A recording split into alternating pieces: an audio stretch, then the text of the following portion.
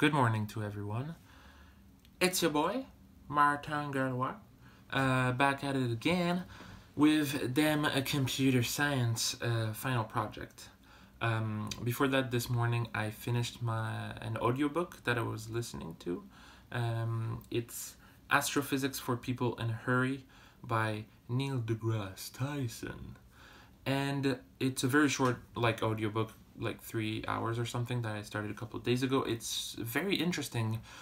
Most of the concept, it's about the universe, talking about different concepts and curiosities of the universe, and it's very interesting. He literally covers so much ground in so little time, and he's very efficient in the way of describing physical concepts, so it's really inspiring for me. He talks about stars, planets, galaxies, pulsars, the microwave background, a lot of stuff that you might have encountered in your life without really knowing what it was, or like knowing in depth the history of it, because it's also linking history with science, and it's really the best way to teach people about astrophysics. I think like history is so important in the way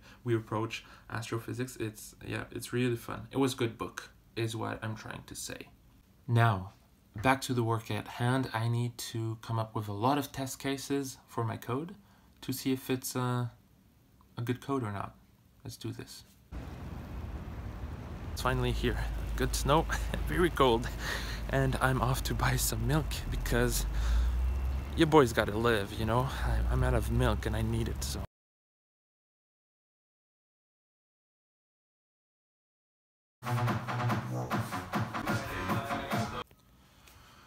So in the end, today was a very productive day. I managed to do some cleaning in the apartment.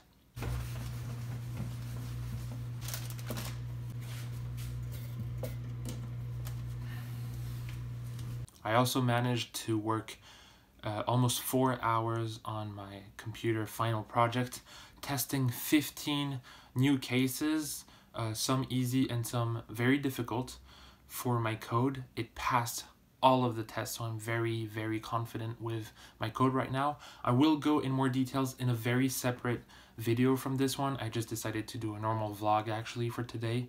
I'm going to do a separate video once I'll be back in Paris to talk into more detail about this specific project, because I think it might be very interesting. So yeah, I'm just gonna read a bit, go to bed, and tomorrow I'll be going back to France.